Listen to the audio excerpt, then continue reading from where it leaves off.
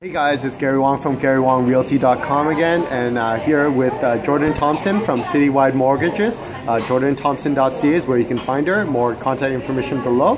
Today I'm just going to do part 2 of the Realtor / mortgage brokers top 10 pet peeves. Last time we did part 1. Today we'll do part 2. So top 5, 5, 4, 3, 2, 1. So number 5 on the list is people who choose part-time realtors and mortgage brokers. For me, it's a little bit of a pet peeve. You know, I wouldn't trust a doctor who is a part-time doctor and also, you know, a part-time lawyer and part-time accountant and has all these other businesses. Do you find a lot of that, Jordan, in mortgage brokering? There's a lot of part-time mortgage brokers? Well, there are definitely some mortgage brokers who do have other interests, but as is any kind of self-employed person, the more you put into it, you know, the more you get back. Yeah.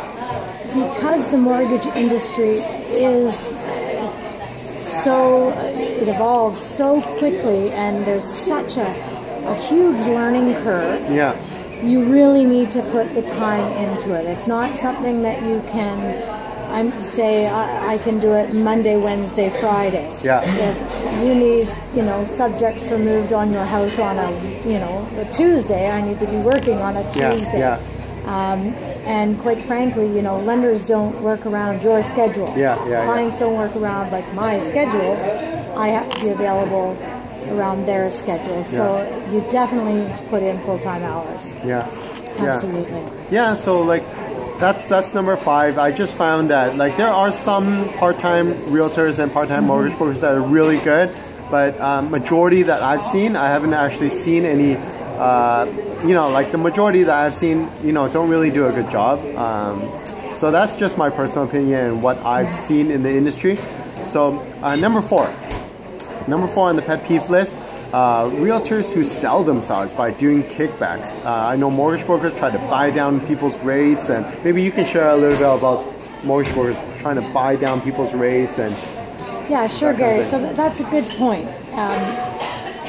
Whereas realtors will give kickbacks, what a mortgage broker will do is buy down the rate to secure the client's business. But we don't ever give money to our clients. Yeah.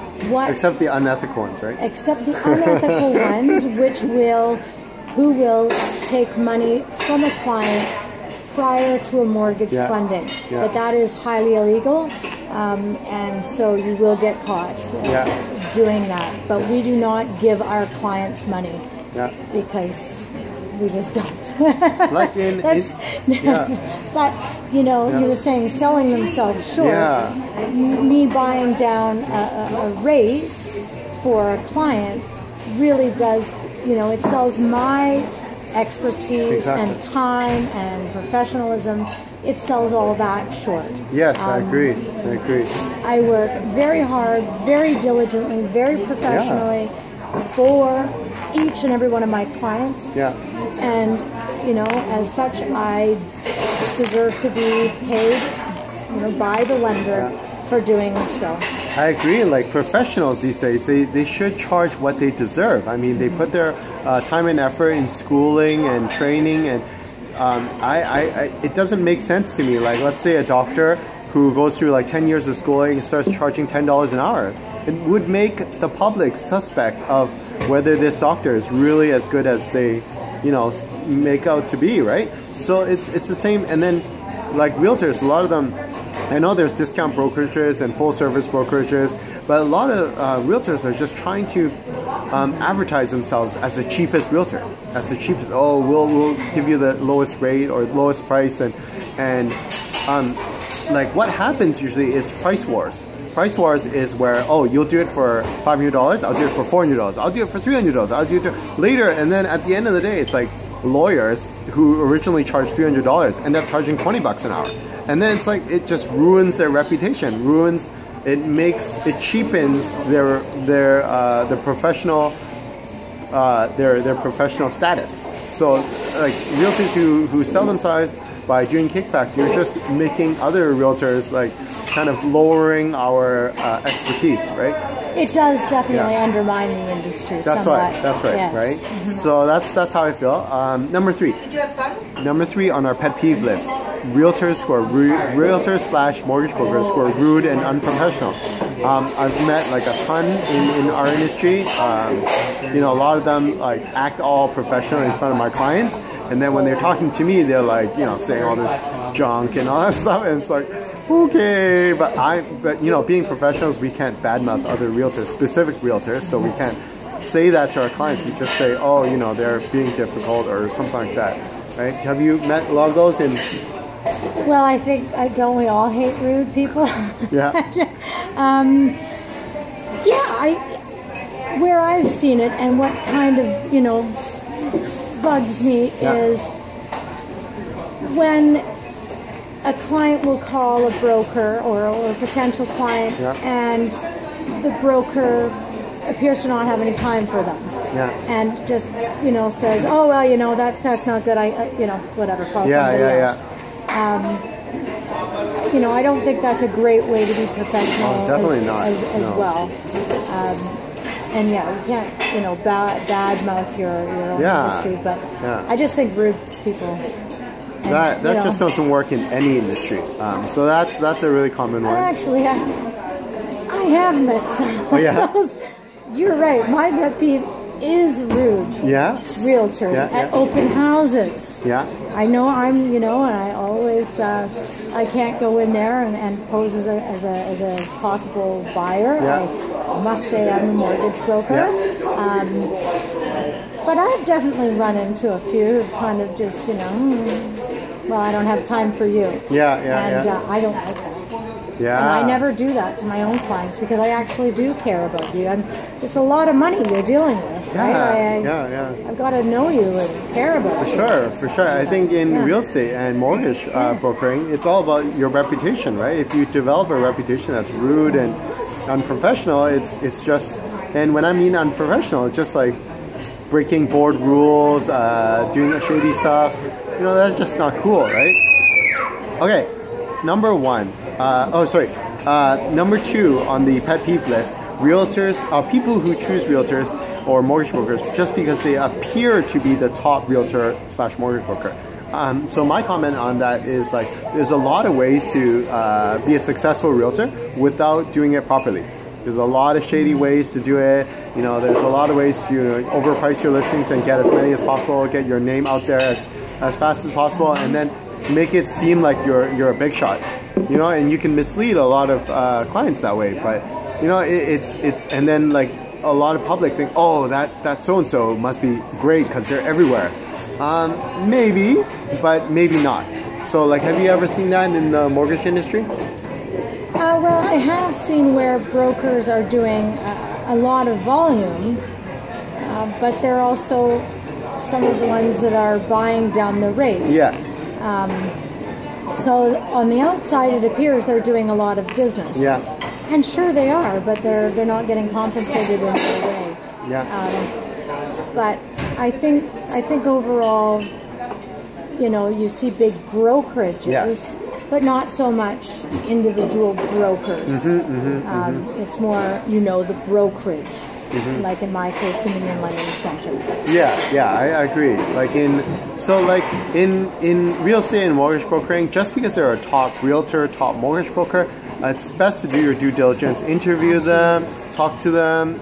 Just because they have like, oh, I did like 300 deals last year or whatever. Or a lot of signs. Yeah. See, you always see the signs, and you assume, you know that it's not necessarily the guy or girl who has the most signs out there is the best person for you, right? That's right. So it's a bit misleading, right? Yeah. So okay. So number 1 on our top 10 pet peeves for realtors and mortgage brokers are lazy or untrained professionals. So in this respect, like what I've noticed in real estate is once you finish your real estate trading licensing, there's a lot of training that you still need to do. You just kind of stepped in the door and now you have to go through the hands-on training. And a lot of realtors choose brokerages that don't focus on training. Because they get paid more, the commission split is better or something like that. And it doesn't really, I don't really understand that.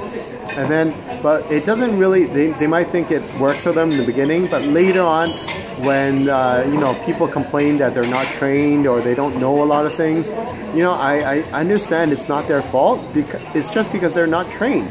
Their brokerage didn't train them properly, and they, you know, they just weren't trained. So, like I always tell people who want to be a realtor, go with a brokerage that focuses on training.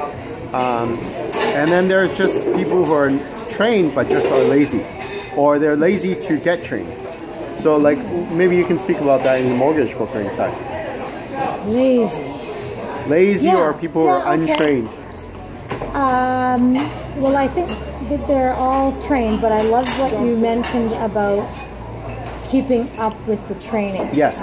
And that absolutely, you know, go with a brokerage or whatever who continually does train, yes. You know, their brokers or realtors. Yeah, you know, I mean, if you're going to go with a lazy broker, what's going to happen is that they may not negotiate with the lender to your best, on your best. Yes. Your best interest. Your best interest, because it's easier not to. Exactly. You know, or really investigating what might be the best mortgage product. There are so many out there. Oh, yeah. And it's easy for me to just say, oh, okay, Gary. Just pick this one. Exactly. And then not actually educating the client as to why. Because then that's a disservice to the client at the end of the day as well. And I think that the training, so actually understanding the financial aspect of it, and then being, you know, gung-ho in advising your clientele, my clientele as well. I think they kind of go hand in hand. But yeah, I mean, again, nobody likes lazy or rude people. Yeah, you just got to be proactive as a real estate broker, as a mortgage broker. Like there's an easy way of doing it, and then there's a hard way. But you know, no pain, no gain. So we gotta, you know, put in the work, get updated, get educated. There's a lot of information out there. So realtors and mortgage brokers they just need to be a little bit hardworking and get that information. Yeah. So you know, that's it for today's video. Once again, I'm really proud to you know, be partnered with Jordan Thomas. She's one of my recommended mortgage brokers. Thomson, sorry. And then you can find her on jordanthomson.ca. She's from Citywide Mortgages. It's Gary Wong from Gary Wong Realty. Jordan Thomson from Citywide Mortgages. Thanks for watching. Subscribe below, comment below. Let me know if you have any questions. Have a great day. Thanks. Bye.